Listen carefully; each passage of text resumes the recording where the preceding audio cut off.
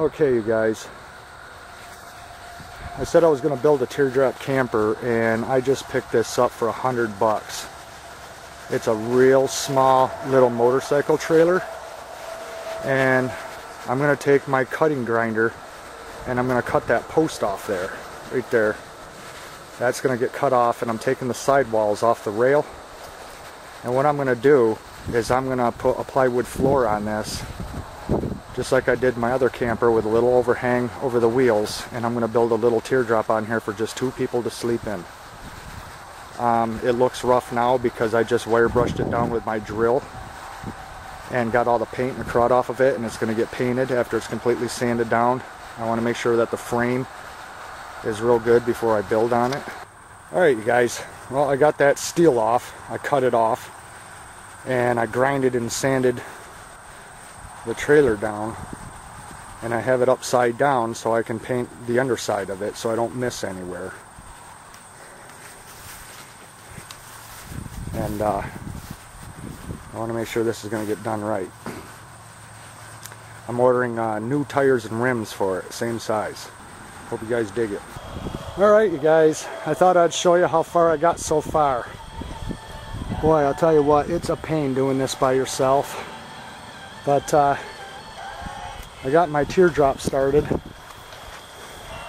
I'll give you a look at it. I'll step back so you can see the shape of it. It's going to just be a little micro sleeper.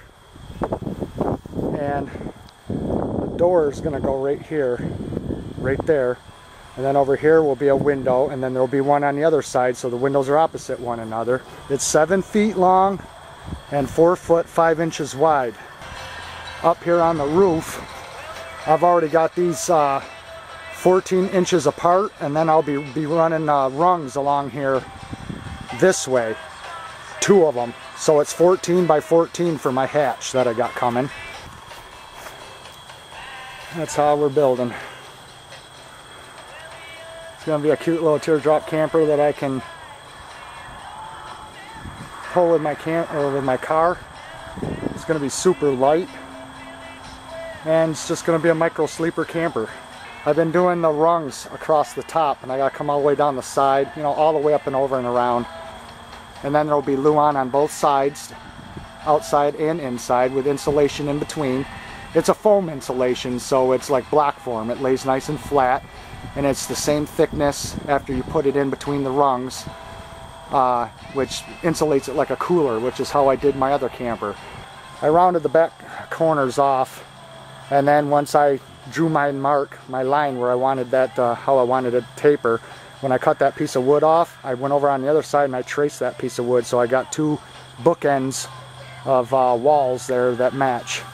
So, and what I do for these rungs here, I wanted to show you this, is I notch this out. I take a piece of wood and I just put it against here flush, and then I trace it, and then I cut it out with my jigsaw, and then after I do that, I fill it with liquid nails and then put L brackets in there.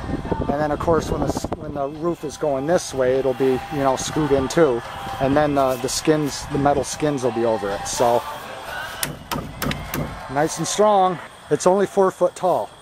From the bottom to there, it's the width of a whole sheet of plywood. So I wanted to keep it low so when you walk up to it, you know, I can see over the roof. And I went all with three-quarter wood.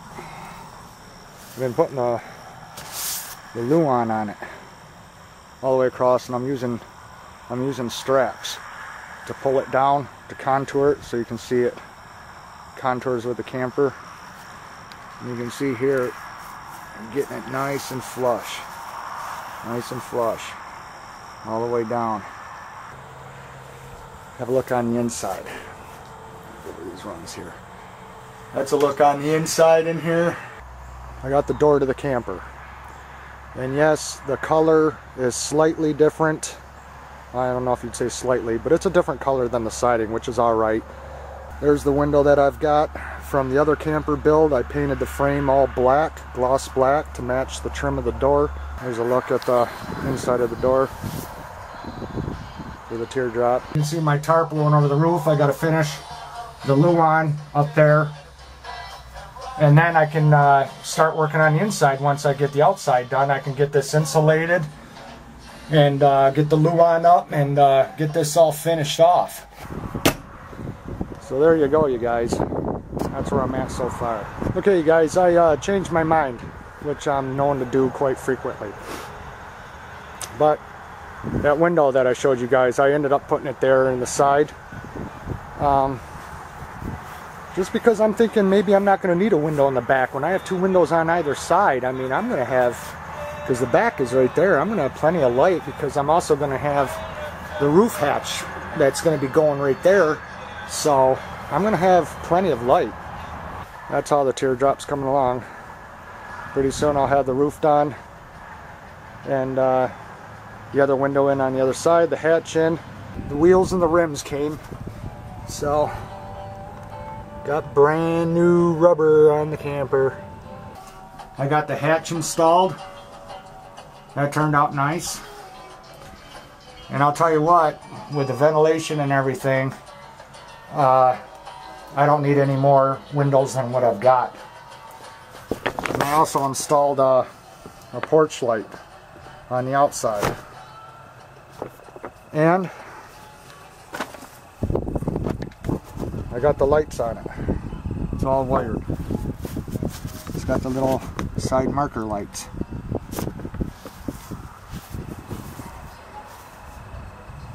That's all she's coming. Just waiting on the other panel to finish off right down the front right there.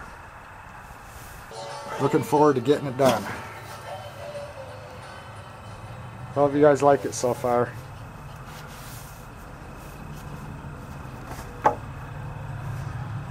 That's how it's looking.